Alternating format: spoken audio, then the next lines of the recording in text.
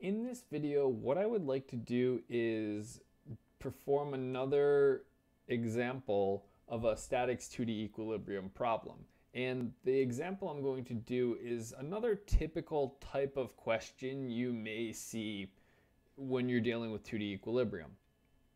In this particular problem, we're asked to figure out the maximum weight of W if all the ropes in this problem have a maximum force that they can withstand. In this case, it's going to be 100 pounds. So that means if any of the forces in the ropes are over 100 pounds, then the rope would break.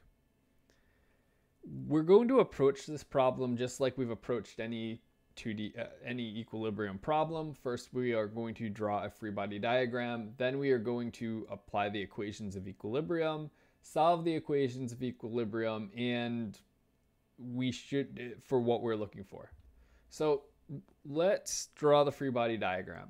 When I look at this problem, first, what do I see? I see two different ropes, this green rope and this orange rope. I see a weight attached to the green rope, and point C and point D are pinned. So there's really two places that are interesting to me for drawing free body diagrams. The first place would be this weight W, and the second place would be this pulley B.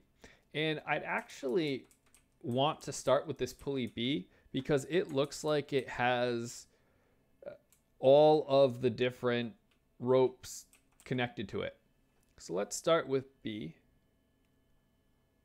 And on B, what's important to realize is there's three different forces that B sees, which are the rope forces, but there's only two different ropes. So one force it sees is this rope force that goes down like this. This rope we'll call tension AB.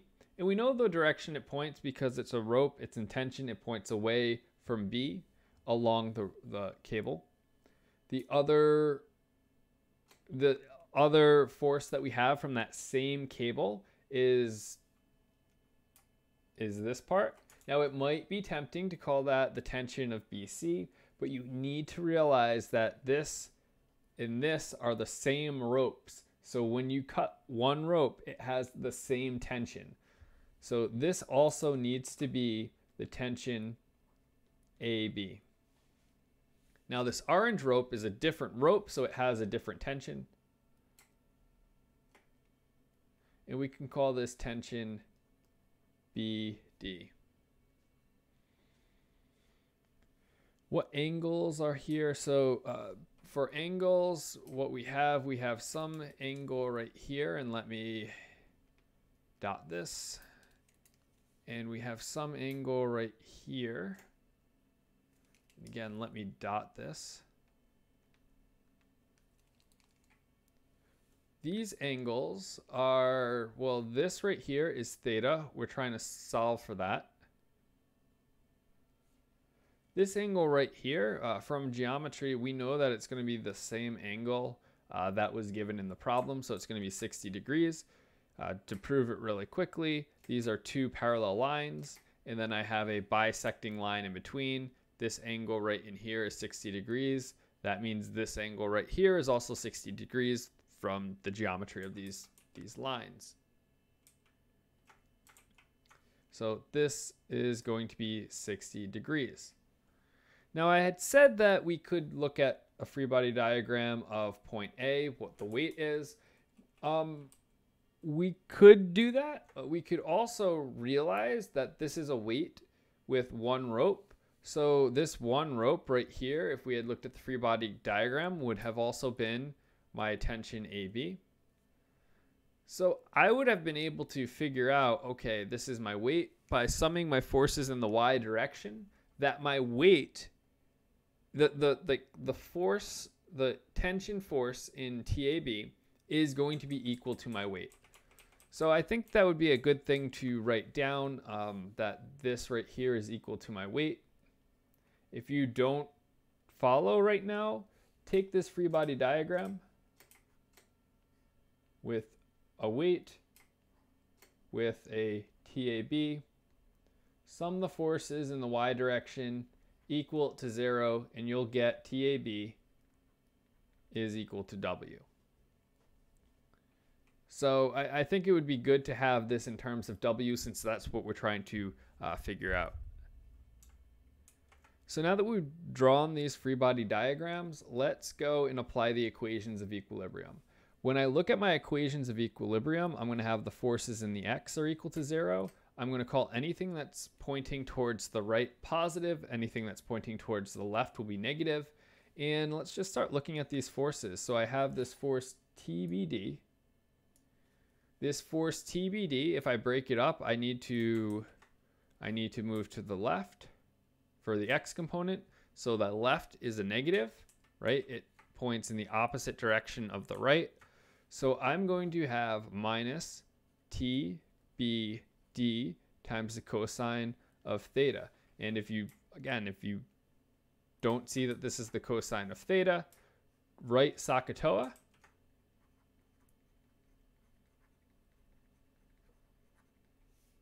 And notice that this angle right in here, this is the adjacent side. With the adjacent, I'm on cosine. Okay, so I have minus TBD times the cosine of theta.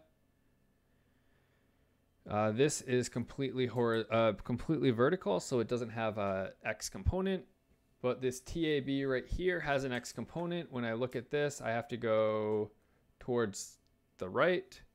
So that is going to be a positive force. It's pointing to the right. It's pointing in the same direction. So I'm going to have plus T, and let me keep it in the same color, plus TAB times the cosine of 60 is equal to 0. The other equation we're going to use is the sum of the forces in the y is equal to 0. Anything that's up, I'm going to call positive.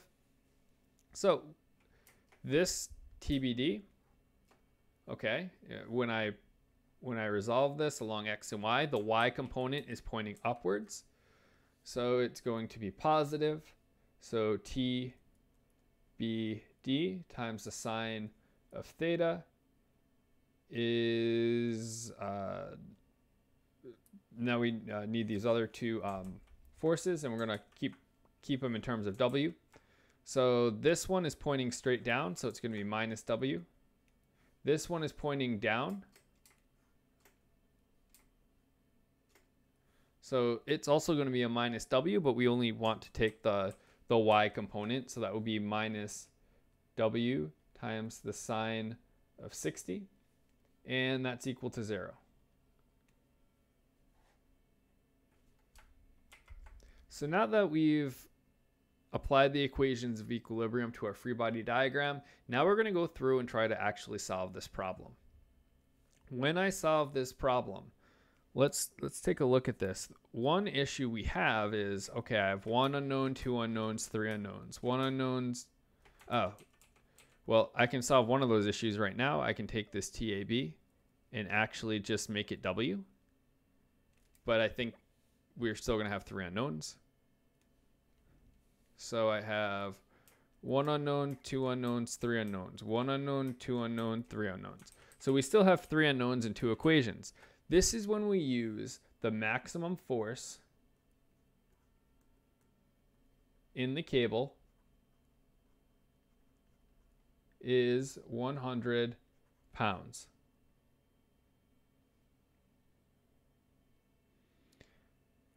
There's 2 cables we have. One cable would be this TAB, or my weight.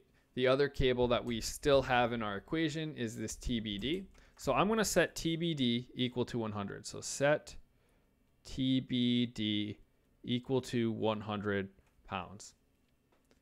So now I'm going to have minus 100 times the cosine of theta plus W times the cosine of theta is equal to 0, or cosine of 60 is equal to 0. Now I'm going to have 100 times the sine of theta minus W times the sine of 60 is equal to 0. I can actually combine these two W's, right? They're just a coefficient of W. So I'm going to have my coefficients. So a minus 1 minus sine of 60. So minus 1.866. So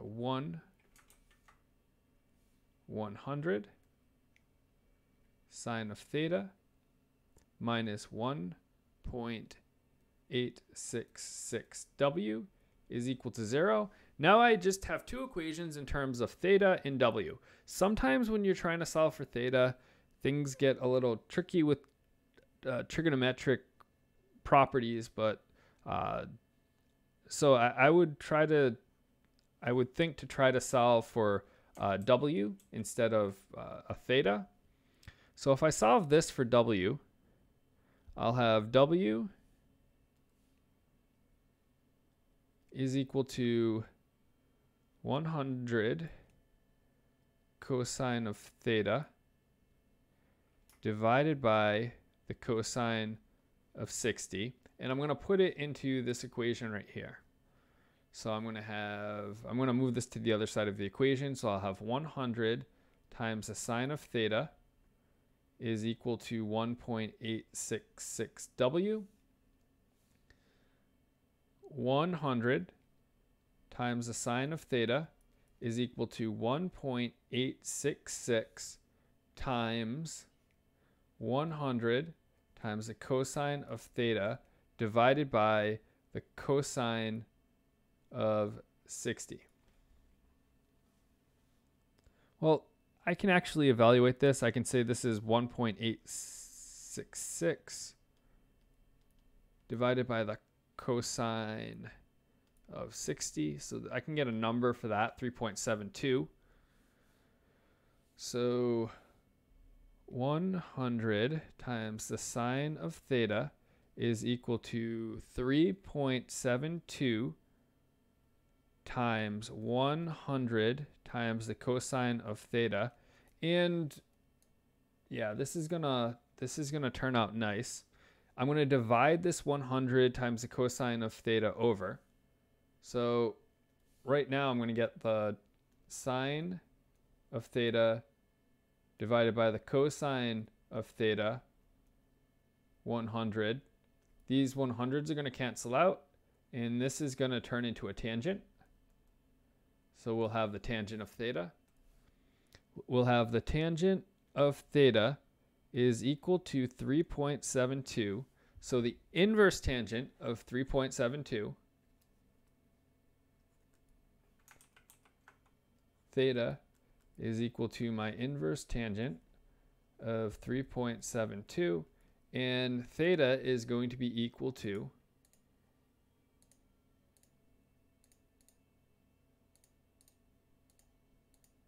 75 degrees. We'll call it 75 degrees. 75 degrees. So now I can solve for what this w is. I can solve for w. W is equal to 100 times the cosine of 75, right here, divided by the cosine of 60. So let's put that in the calculator.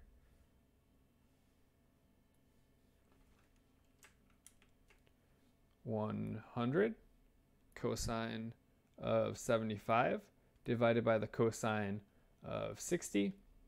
And this gives me 51.7 pounds. So W is equal to 51.7 pounds. And now we do need to check. We do need to check if this answer right here is okay.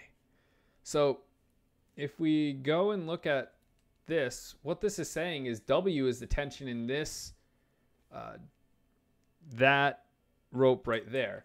So we need to make sure that this 51.7 pounds is less than 100 pounds. It is, so we are okay. So this would be the answer.